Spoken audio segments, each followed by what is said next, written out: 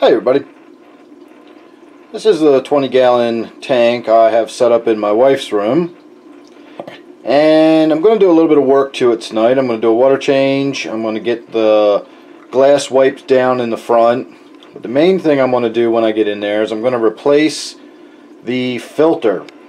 It's got a Tetra Whisper 20 on it, and they're cheap enough that when they start to wear out after a few years, you can buy replacement parts, or you can get in there and tinker with them, put a little bit of petroleum jelly or some baby oil or something on the piston, or not the piston, the spindle in the impeller, and that'll sometimes quiet it down a little bit.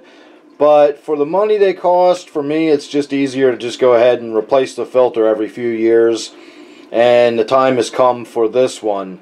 So here is a little listen to how noisy and rattly this one's gotten.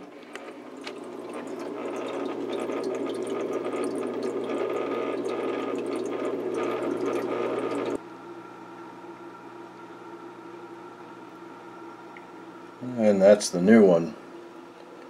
So these Whisper filters really are quiet when they're brand new. And as I've said in other videos, you really do get a couple of years out of them generally before they start rattling and making a little bit of noise.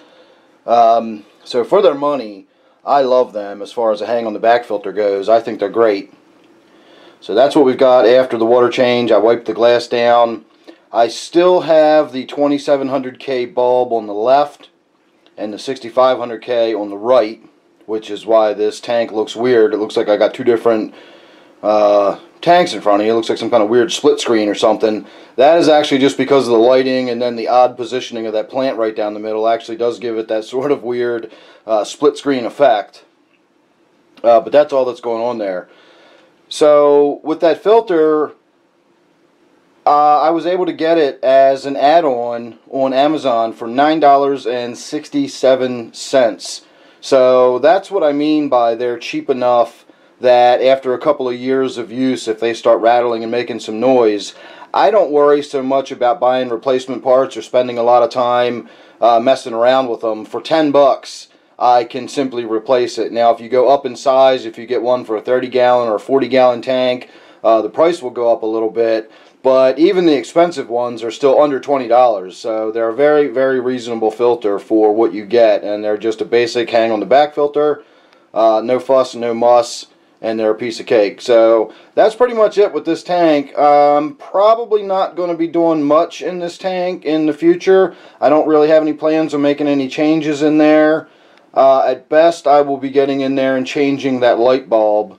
Other than that, I don't really plan on having anything really going on in this tank, so as usual we probably won't be seeing too many videos of it. But if you're subscribed, you won't miss any of the videos I got coming up on anything else.